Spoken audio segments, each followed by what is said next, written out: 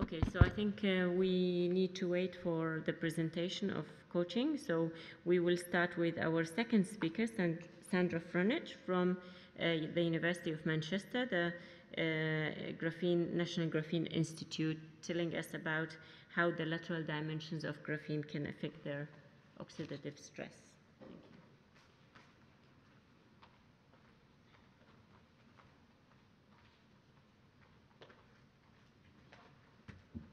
Thank you very much for this introduction. I would also like to thank the organizers for giving me the opportunity to present my work.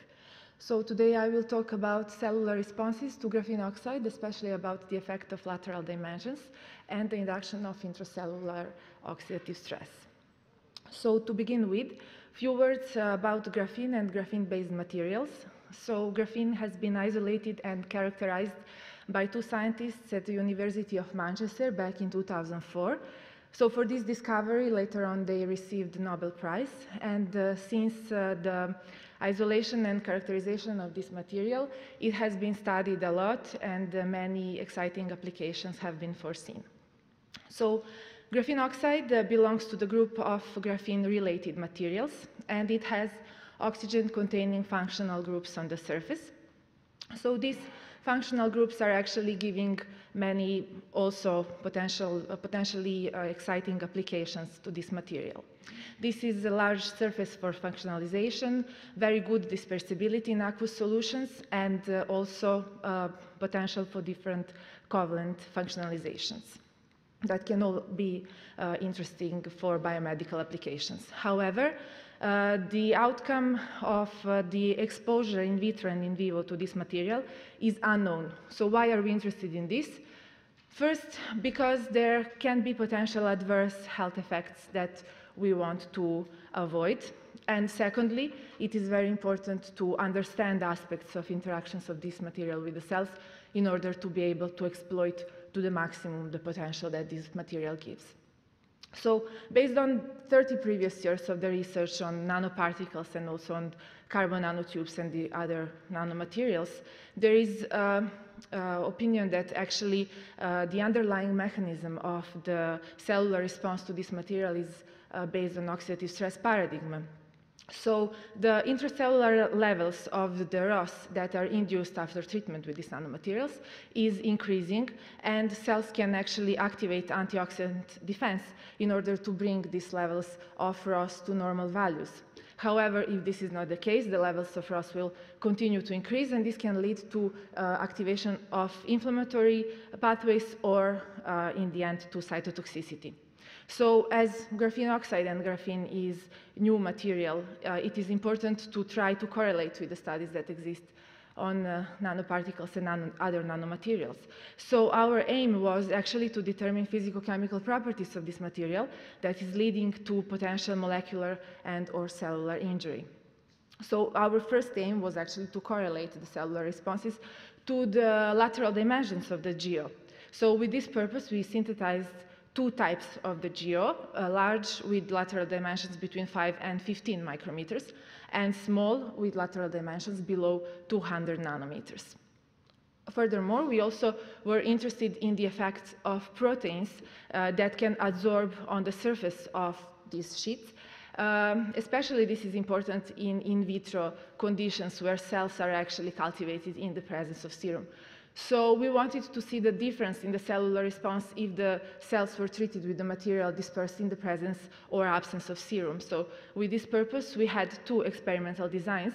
In first of them, cells were treated with the material dispersed in the cell culture medium in the presence of serum for 24 hours. And in the second design, we treated the cells with the material dispersed only in the cell culture medium for 4 hours. And we consider that during these first 4 hours, cells have time to interact with the material, and the downstream effects will already take place. So considering the endpoints, we were interested to study cytotoxicity using several different assays, oxidative stress, and activation of genes involved in pro-inflammatory response. So to begin with, I will first show the results of the toxicity study involving large and small GEO in the absence of serum. So first, we performed optical microscopy observations to have a first idea of how the cells actually respond to the treatment with this material. And what we could see is that first there is a dose-dependent interaction of the cells with the material, and they aggregate on top of the cells after 24 hours in a dose-dependent way. However, we could not speculate about the uptake of this material based only on the optical microscopy, but there is a suggestion that the material actually is interacting. What was remarkable is actually the treatment with the large GEO in the absence of serum, where we could see that already after the treatment with low doses of the material, cells seem to detach and to be removed from the support, which could be indication of the toxicity of the material. So in order to confirm this, we performed a cell count using trypan blue, and indeed we saw that after treatment with the highest concentration of the material, we saw significant decrease in the cell number comparing to the untreated or the cells treated with the small GEO. After that, we focused on the cells that remained on the layer, so not the ones that were detached. And for this, we used an Xen5 propidium iodide assay, which also showed slight but significant decrease in a dose-dependent way in cell viability after treatment with both types of the material. This was furthermore confirmed using modified LDH assay, also showing dose-dependent slight but still significant decrease. So then if we want to compare large versus small GEO in terms of cytotoxicity, we could see firstly from these images that actually there is higher toxic effect of the large GEO comparing to the small one. Then we performed the same experiments with this material in the presence of serum from the beginning of incubation. And here we could not actually see the same response, especially for the large GEO in the presence of serum. And this was furthermore documented with the subsequent experiments. So cell count didn't reveal any significant difference between the treatments. And here, for example, performing an Xen5 propidium iodide, we could see the dose-dependent decrease in percentage of alive cells only after treatment with the large GEO. However, after treatment with the small material in the presence of serum, it was completely non-toxic for the cells. This was also confirmed with modified LDH assay. So afterwards, we wanted to see how does this actually fit with the oxidative stress paradigm. So is there increasing intracellular ROS production? And indeed, so we performed two assays in order to, because it is very well known that after performing experiments and using different assays, many interferences can occur. So for this reason, we confronted few different assays to see if there will be the same trend. So first of all, we did DCFDA oxidation, which is a dye that actually enters freely the cell, but after being oxidized in the presence of material, it becomes green. What we saw in this optical microscopy images, and also we measured this fluorescence using microplate reader. Then we used another probe and another approach, so it was flow cytometry approach to confirm and see if we will see the same trend. And the principle is the same. So dye enters the cell freely through plasma membrane, but then it becomes oxidated inside the cell if there is increased ROS, and it's non-cell permeable. However, the color is different. So using flow cytometry, again, we saw the same trend that there is increase in intracellular ROS production, especially after treatment with small and large in the absence of serum. So if we compare again, large seems to induce more intracellular ROS comparing to the small. And one more thing that was also remarkable from this result is that presence of serum seems to decrease the intracellular ROS production. So the third, like tier 3 of the cellular response to the material goes through activation of pro-inflammatory response and activation of the genes that are involved in this. So as we performed 24 hours of treatment, we were interested in genes that are involved in the expression of acute phase of the pro-inflammatory response. So we measured the activation of genes that are for interleukin-6, 1-beta, and interleukin-8. And so what we saw is that actually here there was overall trend for all the cytokines. We did also TNF-alpha in parallel, but I didn't show it here. So we saw that there is induction of the pro-inflammatory response observed after treatment only with the large GO in the absence of serum. For all the other conditions of treatment, there was no significant increase. So how does this fit actually with oxidative stress paradigm that I showed in the beginning? So if we classify and take a look at this difference, so we had these two types of the material and two conditions of treatment. For the small GO that was used and dispersed in the presence of serum, we saw very slight increase in intracellular ROS that didn't furthermore lead to inflammatory response and subsequent cytotoxicity. However, the other extreme condition was the large GO in the absence of serum that had very high increase in intracellular ROS, leading to activation of pro-inflammatory response and subsequently through the cellular death. So this is the first big message that we got from the study that we performed. And second one was that actually the absence of serum is significantly having an impact on the cellular responses to this material. In the end, I would like to thank to the colleagues that are working in the lab with me, Dr. Neus Lozano Valdes and Maurizio Buggio, and also I would like to thank to Dr. Cyril Bussi and Professor Kostas Kostrelos for supervising me. Thank you very much for your attention.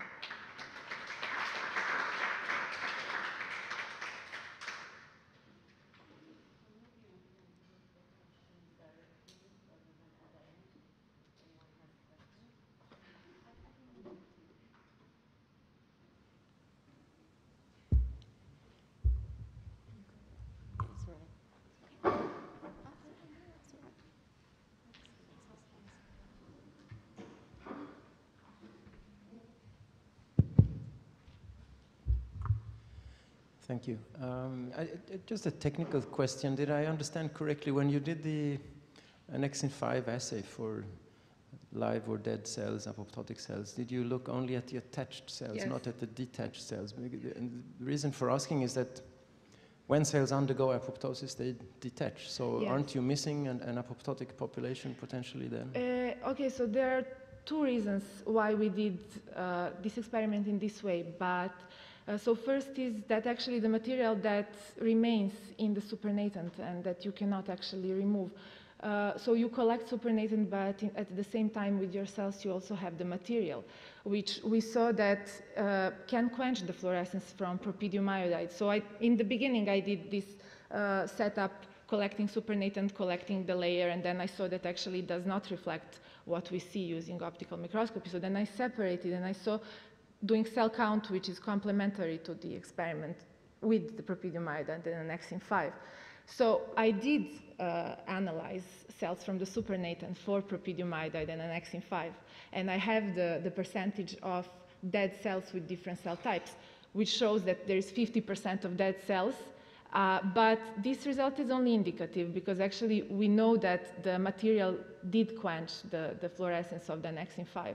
So there is indication, but actually I cannot say the percentage, like accurate percentage of the cell death. So. Sure. No, I understand that there may be interferences with the assay, but I think then you may still want to consider an alternative method where you have less interference, but where you take into account both detached and non-detached cells.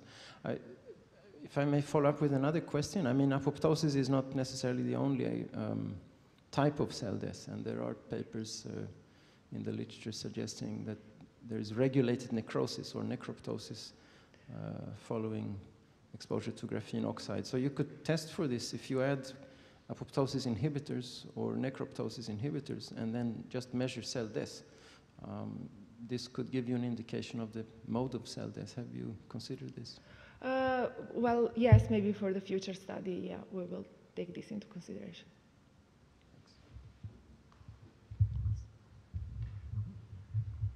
Hello, my name is Melanie Cookie, and I would like to ask you, what is a modified LDH assay? Is it an absorbance-based or is it a fluorescent one? Is it the full lysis assay? Okay, so I have this is the method that has been developed in the lab. before I joined. So this is also especially to avoid interference with the material. Okay, so this is the original one that has been used with non-carbon-based materials.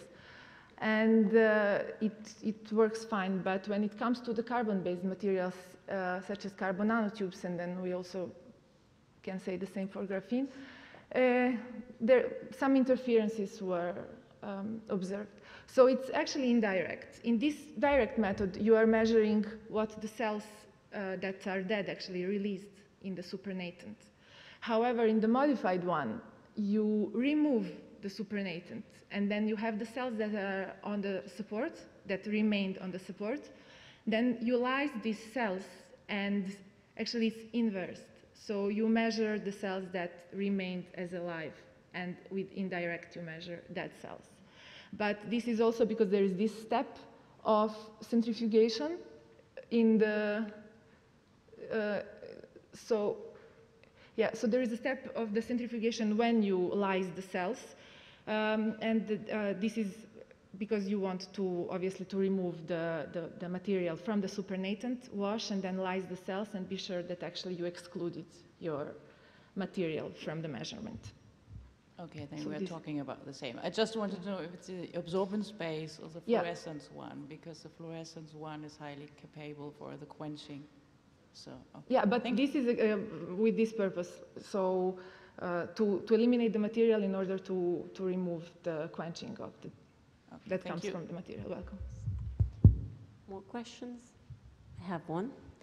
So you showed us at the end that the large sheets are bad, yeah? So they're about 1 micrometer? So they are between 5 and 15 originally, but in the cell culture medium, this is how they look like. So this is, in the cell culture medium, is actually much more. So, well, we didn't really measure the distribution of the size in the cell culture medium, but already from the picture, we see that only in the case of small GO in the presence of serum, it looks homogeneous, while in all other conditions, we see especially without serum, we see these clumps of the material indicating that the size is actually much bigger. So your cells are not phagocytics, you have epithelial cells. So do you have any explanation why actually the larger ones could be more toxic despite having less tendency to enter into the cells? Yes, so there are studies that show that large GO is actually, but in the macrophages. And it goes through the physical contact with TLR receptors that are further down with downstream effect of the cellular death. So Bis2B cells are having this TLR, but we haven't explored what is actually going on. So is it this physical contact with this receptor, or is it maybe that the cells are covered fully with the material, and then this is what induces them for the toxicity? So we don't know, but we see that it's the size dependent, definitely, this effect. So one more question, yeah. Why are you adding in the FPS and the less toxic and making a corona? And what is mechanisms? Yeah, so there are three possibilities that serum can actually have. So first, it can be corona effects, as you said, with hiding this surface of the material and then having influence on surface reactivity of the material, which is like second explanation. But third is also modulating uptake and interactions with the cells. So for future experiments will show, does it actually have impact on the uptake, or does it have influence only from this surface reactivity? It can be also extracellular, so it doesn't have to go inside the cell. But so far we haven't, we did some studies for the uptake, but it is still ongoing. So it can be different reasons. Okay, so if no more questions, we thank Sandra